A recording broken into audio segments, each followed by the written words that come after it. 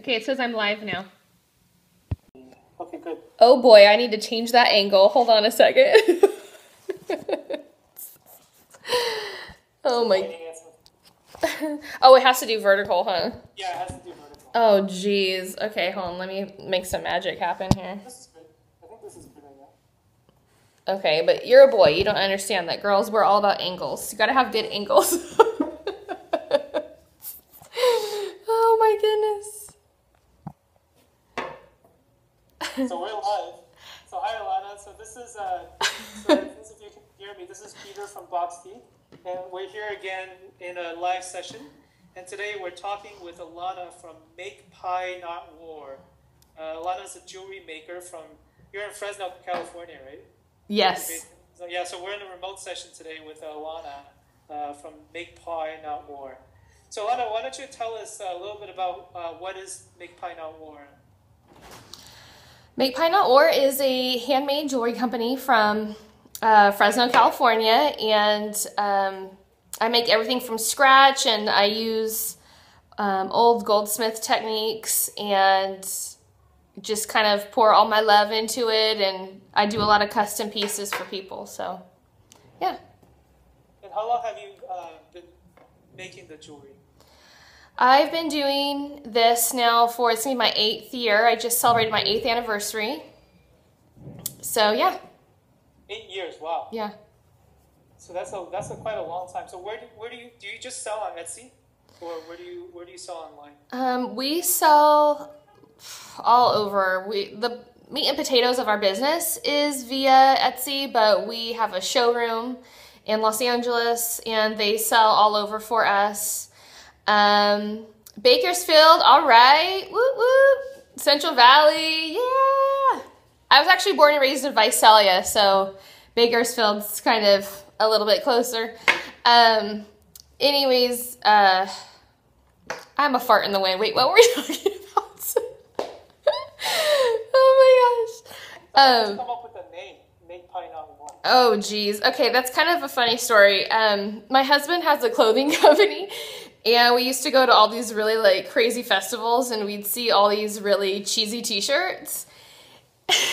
And it was late one night, and my best friend and I, we were just kind of talking and making fun of some of those t-shirts.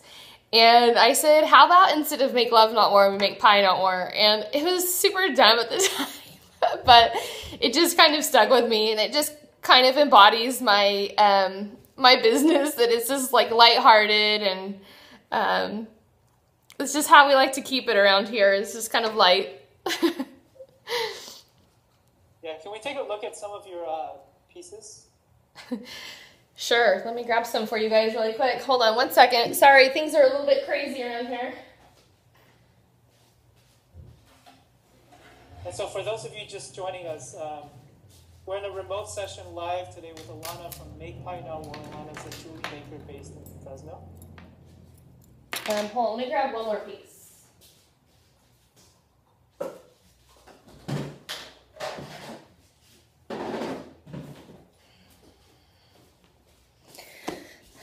So little background info, a lot of stuff that we make is all from raw materials, so we don't really like have things mass produced. Everything's made in-house. So like for example, here's one of our better little sellers. I don't know if you guys can even see it, but it's my little cat ring. It's got a little cat face on there for all the cat lady lovers. And then like, these are like a little pair of hoops that we do. Just like super simple and hammered, and I think they're really pretty personally, but we do a ton of bar necklaces. Bar necklaces are like the new circle mom pendant that everyone has. This is one of our popular items. It's a long bar necklace. This is done in rose gold filled. I see that.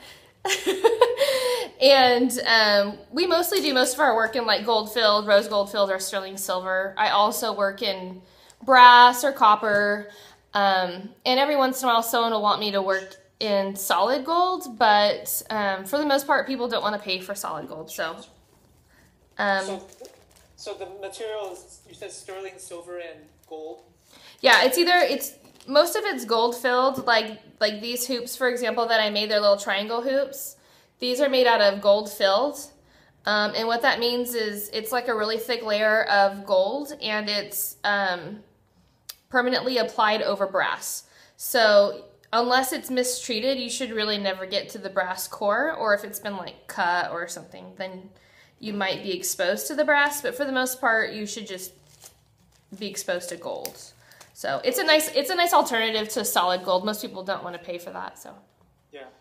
And it looks like, so you make everything yourself, right? You make everything by hand yourself from the raw material itself? Like, and how does it look in the beginning before you start to actually make it, and how does it become the actual jewelry? That's a good question. Most of my stuff comes in a couple different forms. Most of it comes in either a wire form, or it comes, like here I have a little piece of wire. I probably have one right here.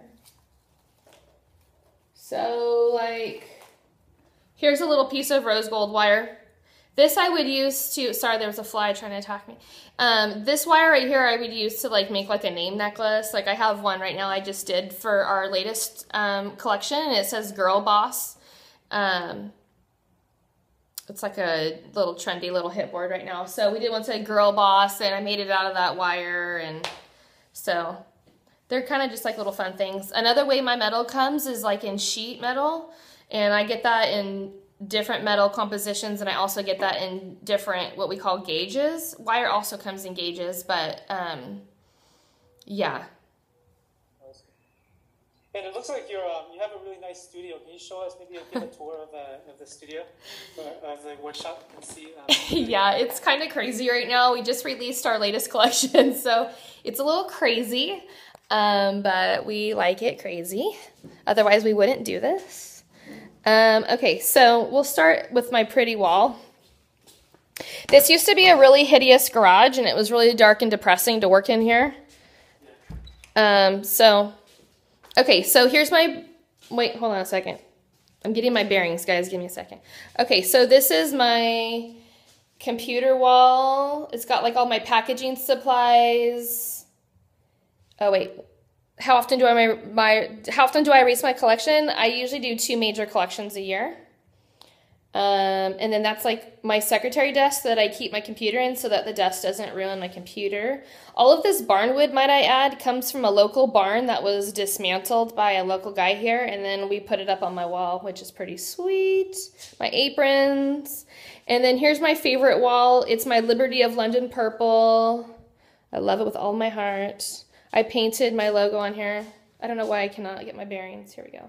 There we go. That's my logo. And then there's my sink basin and my beautiful Kate Spade wall. It's my gold polka dots. I love all my heart. And then I don't know if you'll even be able to see this. Why can I not do this? Hold on, I'm gonna flip you guys around. Okay, here we go. That's like so much easier. That is my chandelier. And this is my like soldering / metal forming area right here. You can kind of see it's like super not pretty, but it's all right. It's my little tanks. And then here's my drill press.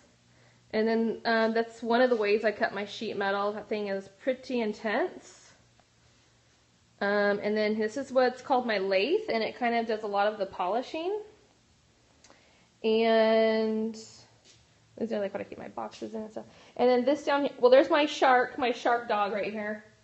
He thinks he's in Sharknado. And then here's my other little dog. He's black, so you can't see him. Gas tanks for what? You have to solder, you have to have, that's my propane, and then that's my oxygen. And propane starts the fire, and then you need oxygen to make it really hot. So that's for soldering over there. Or if I was to do like casting too, I would use the same thing. This is my, show the dogs again. This is my dog Smeagol, like from Lord of the Rings. There he is. He loves wearing costumes and clothes. And that's Obi, and he does not like wearing clothes. This is where I do stamping. You can kind of see my metal stamps. And there's my little Dremel and some tools. And here's some like metal that's getting ready to be made into stuff. Here's my sheet metal and it looks like a hot mess, but beautiful things come from that. So, and then here's what we put everything together. This table is like the assembly packing table. And then this is my table right here that I do a lot of my forming and kind of creating, and it's just kind of my little lady area. Oh, and I'd also like to show my gold poof because I really love it. How did I learn how to work all this? That's an interesting. Well, to be quite honest with you, most of it happens from necessity. So if I have an idea that I really want to happen, I just kind of have to make and create my own techniques. I also have a mentor that lives in the mountains that I go see. He's like this old man that lives in the hills. He's great. I love him so much. And he kind of has just been kind of just a really good friend and a good mentor for me. Yeah. So how do you get inspirations for new designs? Like when you think of new designs? That's a really hard one. My latest design, I created like a pretzel necklace because I really love pretzels. And I just kind of did like a little food theme. So like this year was kind of just more going back to my roots of being more lighthearted. And I definitely tend to go towards like the geometrics and the triangles and stuff like that. Like I gravitate towards that. And then I also gravitate towards things that are like funny. Like one of our new rings, it's like a skinny little ring that goes around your finger, and it says, "Every day I'm hustling." What the eating base joy. Oh, I have a taco necklace, a pretzel necklace, a pizza necklace. I'm working on an ice cream cone. That one's been more difficult than I had hoped. And I made a bigger lemon and then a smaller lemon. And then one says, "When life gives you," and it's like the bigger lemon. And then the smaller baby lemon says, "Make lemonade." So it's kind of like for best friends or like mother-daughter. I made one actually for my daughter and I because we think we're funny. So what are the price ranges of your jewelry pieces usually? They can range anywhere from like $26 to $65, $70. It just depends. Like a lot of my pieces you can get in brass, but if you want like a better metal, like gold filled or rose gold filled, you know, there will usually be like a $20, $30 upcharge depending on the metal. You know, if you get to the thicker metals, there's a lot more gold on it. So I just, you know, have to charge more. Yeah. And what are your favorite pieces that you built? Can you show us like your favorite ones? My favorite ones? Oh, I wish I could show you guys my favorite ones, but they are, most of them are in Los Angeles right now in LA Market. So, but I'll show you the ones that I have here that are my favorites. Usually the pieces that I love the most usually do the worst. So that's kind of like the bitter pill you have to swallow as a designer. Yeah, I just showed my studio. I'm sorry, you literally just missed it. Maybe I'll show it really quick before we leave. Like this necklace was from my last collection. Didn't do as well as I had hoped, so I actually retired it on my line sheets. But it's actually like a choker style necklace. It sits like really high up on your rematch. Oh, rewatch. Oh, yeah. Anyway, so like pieces like these, like I like the more like mod Egyptian 1920s, like I like that kind of stuff, but my customers like a lot of the personalized things, like kind of like this little bar that I showed, like this is what does really well for me. So, you know. Oh, yeah, they like to sketch their own names. Yeah, people like to make it their own, which I'm totally okay with. A lot of my designs, going back to inspiration, kind of come from being a mom myself and wanting a cool mom necklace that's not the silver discs, which are cool. Don't get me wrong, I have one. But, you know, I just kind of want something like different, you know, that people be like, "Hey, what is that?" I'm like, "Hey, that's my daughter's initials." I'm like, "Oh, that's so cute," you know. I'm a girl, I can't help it. You take custom orders, basically. You take a lot of... Yeah. Yesterday, I actually just... custom orders. You can actually contact me on my Etsy store, or you can always email me, but Etsy is probably the easiest to get a hold of me on, just because they make it really easy just to streamline the custom orderization process. My Etsy store is called Make Pie Not War, and it's just makepie.war.etsy.com. Super easy to get to, and then you can always Etsy store name is makepie.not.war.etsy.com. You've been selling on Etsy for a while, right? Basically since the beginning when you started selling jewelry, you started selling on Etsy. Yeah, I actually I went to fashion school in 2005. I had to think about that for a second. And I remember my friend telling me, hey, you should sell on Etsy. And I was like, oh, I don't know. And then like a year and a half later, I think I opened my store. So yeah, we started selling in 2007 there. And do you prefer people, you also have a website, do you prefer people to buy from Etsy or your website, or it's the same, or it doesn't? Actually on my website, it'll take you to Etsy. Oh, okay. I've thought about using a special cart, but I've just decided to stay with Etsy. I love Etsy. That's where my roots are, and they are a really awesome place to sell. So I have nothing but praise for Etsy. So yeah. And your website is makepie.net. Yep, makepie.net. Basically, it's more of a showcase than the people actually buy it from Etsy. So. Yeah, a lot of people like to see, or actually, honestly, just maybe I'd say a couple years ago, a lot of people still hadn't heard of Etsy. Go figure, I don't know. But some people still weren't, like, especially some of my older clients, they're like, Etsy, what's Etsy?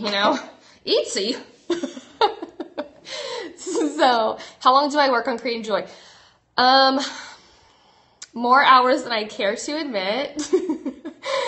I am working constantly. Like, I love it. It's one of the passions of my life. So, it doesn't feel like work all the time, but, like this week when we released our new collection, I went to bed at 3:30 every night. So it was a little brutal, but it's either, feast or famine when you are self-employed. So I'm grateful for the business I have, and I like working. So.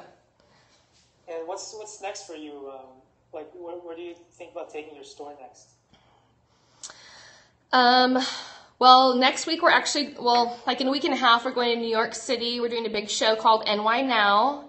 And that's always exciting to try new trade shows. We've done the magic trade shows, I don't know, for a couple years now. And we kind of want to branch out to New York City. We do really well in New York and Boston and areas like that. So we kind of want to go towards the East Coast, and we do well on the West. Well, I mean, we do well. We ship all over the world, but we kind of want to make our presence a little bit more well known on the East Coast. So that's our next venture in a couple weeks. So we're excited. That's awesome.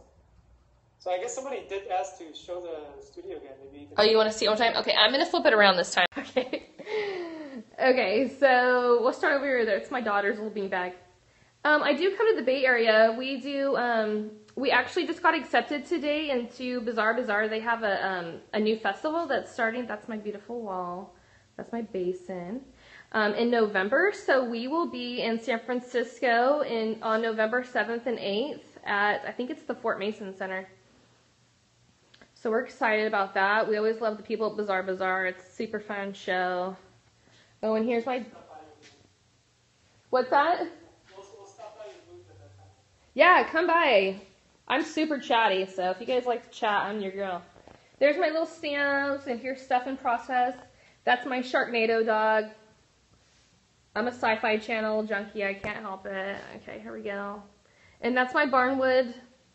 And that was from a local barn. We live in a super ag area, so we have a lot of barns that are kind of like dilapidated, and people are taking them down. So we had this guy take one down. Like, that's literally a barn. Like, you can even see like the hinges that it was on. It's super, and that's my air conditioner because I live in Fresno and it's like 105. It's crazy hot. Those are my aprons that I use to polish.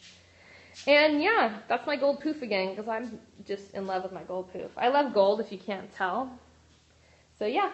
Make the dog's clothing as well. No, that was courtesy of Walmart. Thanks, Walmart. No, I actually went to fashion school, so I can make clothes, but ain't nobody got time to make clothes anymore. It takes too much time. Well, yeah, that was really good. So thanks so much for giving us the whole tour of your store. and all your jewelry. Maybe you can just show us a few more of your pieces, or just showcase a couple more of your jewelry pieces for the audience that just joined. We haven't looked at it for a while. Sure. Okay, let me find you guys some new ones. Here's a piece that would probably, here's a couple pieces. Actually, there's a store we sell in San Francisco called Establish. Okay. And we sell to a couple stores, but Establish, they probably have the best selection of our stuff. And they carry stuff like this at their store. The Bay Area, you guys love that minimalistic, modern stuff. You guys just can't get enough of it, so, which I love it. It's probably why I love San Francisco, besides all the bomb food. These are like little square little studs. They sit on your ear like that. It's just like little doodads. Here, let me find some other San Francisco flavor. This is probably a little bit much for San Francisco, but you know, that top knot, like what I'm wearing right now, it's like summertime freshness. You get these little... Do you find like different locations, people buy different things? Than, like, for sure. Like, we have a couple of stores in Austin, and they like more rustic. So like my constellations, here, let me grab one of those. This thing's not on the chain, but you can get the idea. This is one of my constellations. This is in copper. Let me see if I can get a good light on it. And this is in Aries. It's kind of hard to see. There's like little holes. Can you kind of see there's holes on there? They like this like rustic action. It's Texas. What can you say? And then Austin's a unique place in Texas though. And then like New York City, they like clean lines, super modern, like they don't want gaudy. Don't give New York gaudy. They don't like it. Like Portland would eat this up with a spoon. They love this kind of stuff where it's like organic and